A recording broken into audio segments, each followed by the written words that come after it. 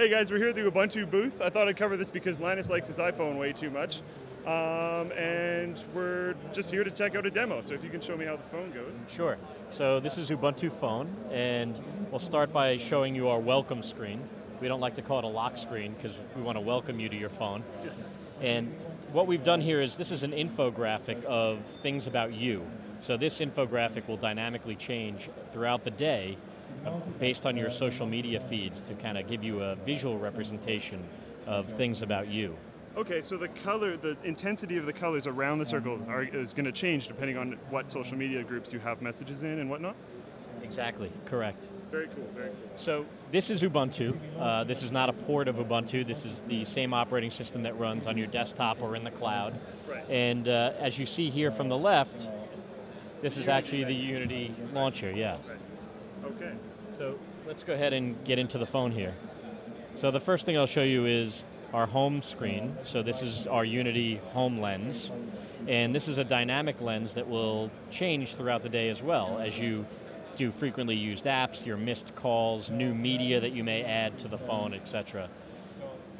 Our apps lens, which is your currently running applications, your installed apps, and even apps available for download from our app store. Right, and you guys will have a dedicated button for that on release, I'm assuming? Exactly. Right, perfect. So let's go ahead and launch an application. Okay. So I'll launch our native photo gallery app.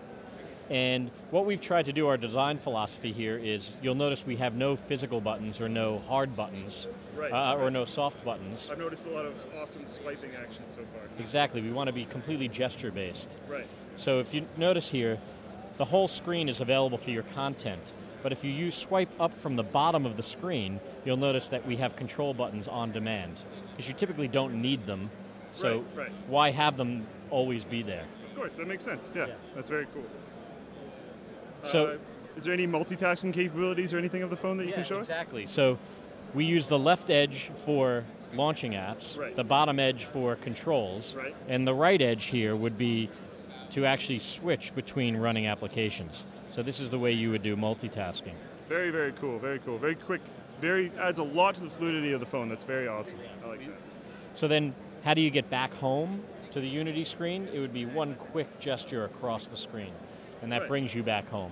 Very cool. So those are the three edges. We have one other edge here, which is the top edge, and this, if I use, allows me to get at all the settings within the phone from anywhere throughout the...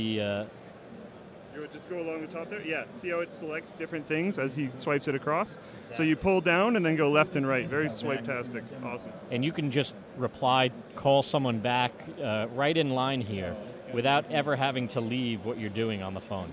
So many times you've probably been on your phone, oh, how do I turn off Bluetooth, or how do I get back to a setting?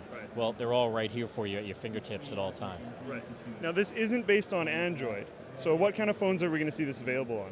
So we're currently talking to a ton of manufacturers right now. I can't say any right now, but later in the year you'll be seeing handsets come out. That's awesome. What phone is it being developed, shown on right now? Right, so this is the Galaxy Nexus, or the Nexus 3, which is the development phone from Google. All right.